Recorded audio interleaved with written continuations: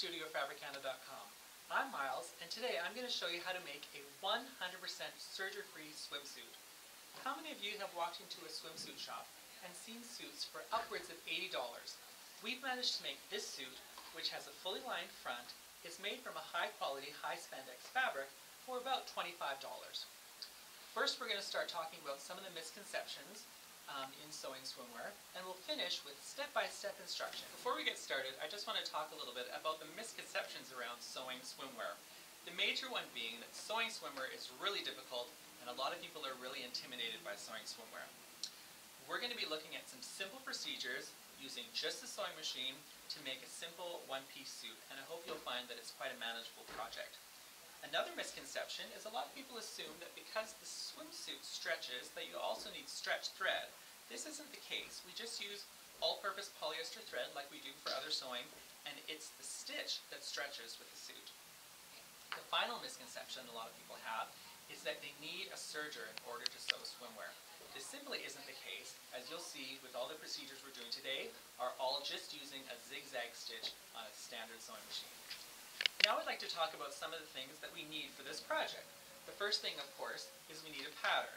We're using McCall's 6759 and we're making it in a size 10. We're not necessarily following the procedures in this pattern, so follow along the procedures in the video and you will find success.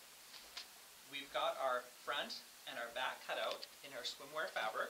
We're using a polyester and spandex blend that has a good stretch on the crosswise and the lengthwise of the fabric, which is required for this type of suit.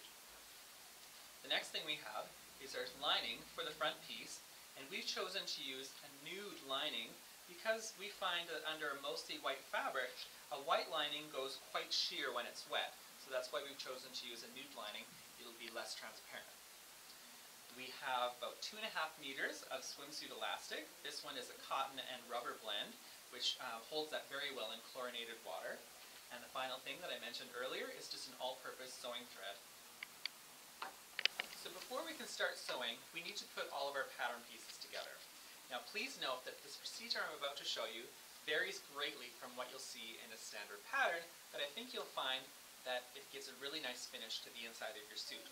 So we start with our front swimsuit piece. We're going to lay on top of that the back piece, right sides together, matching the shoulders, the side seams, and the crotch. Then we're going to lay the front lining piece on top of that, again matching the crotch, the side seams, and the shoulder seam. I'm going to get these all pinned together and then I'll show you what that looks like.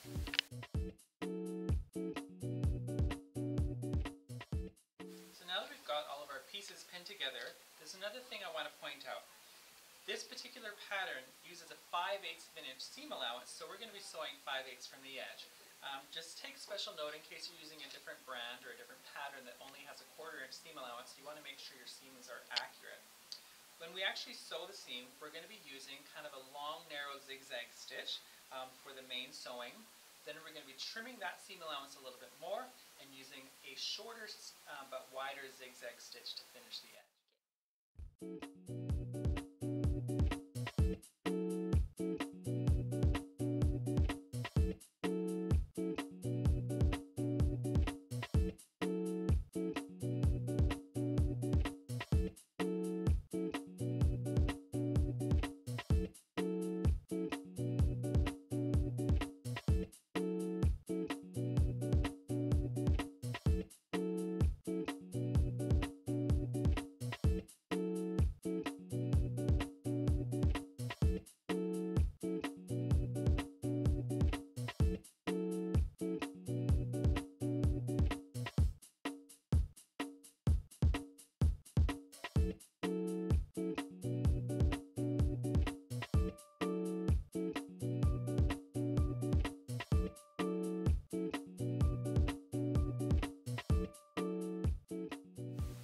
Now that we've got all of the seams sewn, the crotch, the side seams, and the 2 shoulder seams, we're going to turn our swimsuit inside out, and it's at this point that we see the advantage of the procedure that we've done,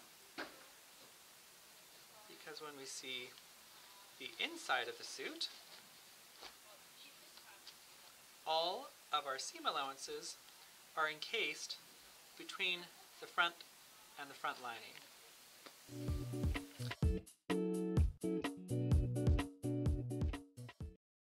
We've also gone ahead and cut all of the elastic pieces. We've used the guide in the pattern to know how long the pieces should be.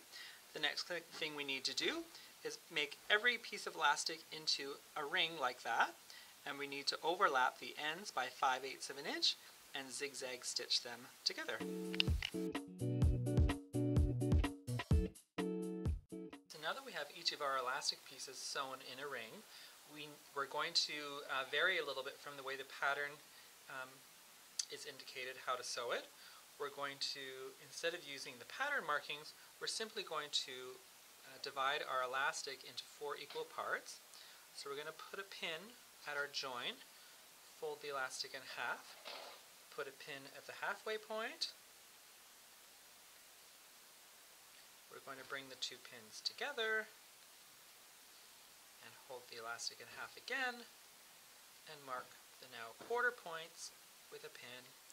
We can't use a notch at these points because we can't cut into the elastic or it's going to unravel. You could, if you like, use a fabric marking pen, would also be a good option, as long as the mark stays there before you start sewing. So once we've got the elastic quartered, we need to quarter the neckline as well. So I'm going to start at one of the shoulder seams and indicate that seam with a pin. Then we need to find the halfway point along the neckline. It's not going to be the other shoulder because the back neckline is actually a lot deeper. So you can't assume that the halfway point is going to be the other shoulder seam. So we simply line up the 2 neck edges, the front and the back, trying not to stretch it as we go until we find our halfway point. And we indicate a pin there. And then we simply, again, line the 2 pins up together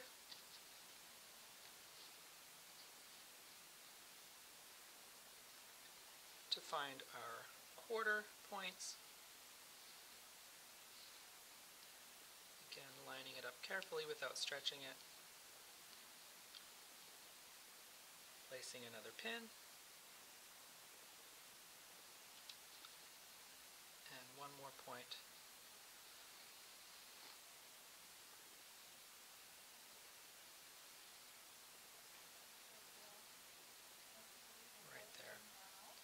So now we'll use each of these points with the pin indicated to line up the elastic on our neck edge, and it'll mean that our elastic is evenly distributed around the whole neck.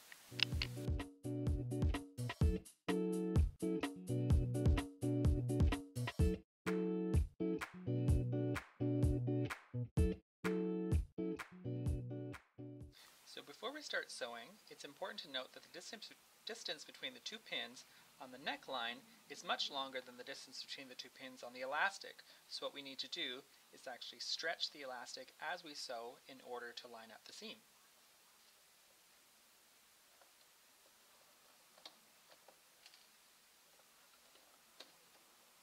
We're using a nice wide zigzag stitch to sew the elastic on. We're actually going to be using a 3-step zigzag, which helps keep the elastic nice and flat. But if you don't have that stitch on your machine, it's perfectly good to use a wide single stitch zigzag as well.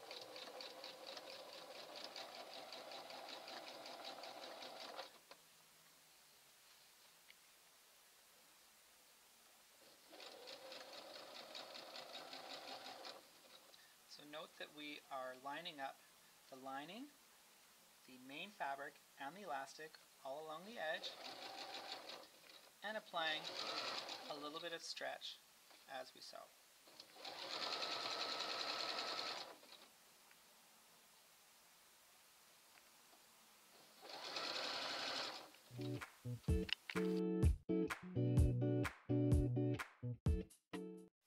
So now that we have the elastic sewn to the edge of our neckline, we're going to use the inside edge of the elastic as a guide to fold the elastic to the inside.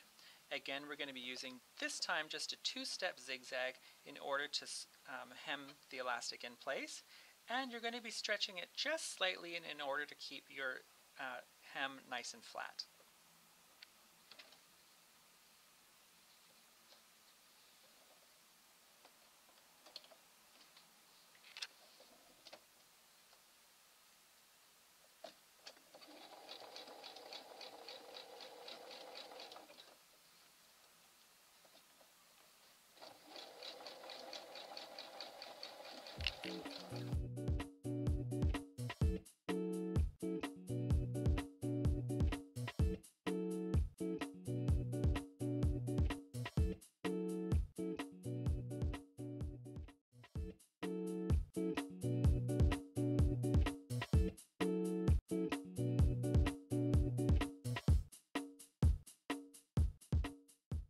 due to the magic of video, we've quickly added the armhole elastic and the leg elastic.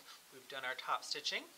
I want to show you again the inside of the suit, which looks great. We've got all of the seam allowances bound between the lining and the front of the suit, so there's no rough, raw edges.